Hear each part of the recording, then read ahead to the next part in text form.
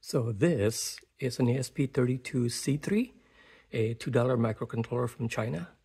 And believe it or not, this guy, little guy, tiny guy right here, runs MicroPython, which is basically Python with some extra modules to control hardware, such as these potentiometers here.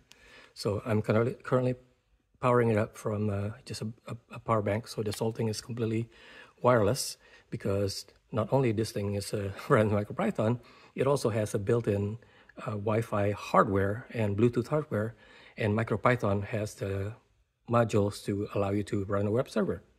So this little thing is basically a web server, and currently it's serving that page.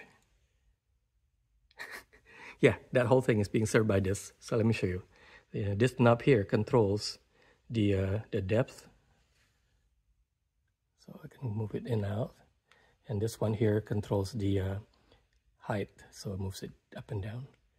But basically you could do whatever you want, because you have a web server and you have hardware, and that whole thing actually being served by this guy, which is basically an HTML page with Three.JS, a short Three.JS library to actually draw the little sombrero here. And all the rotation and all the 3D is being done by a library called Three.JS, which I didn't write, but it's that amazing library that runs on a web browser, and it's being served by this guy. How amazing is that?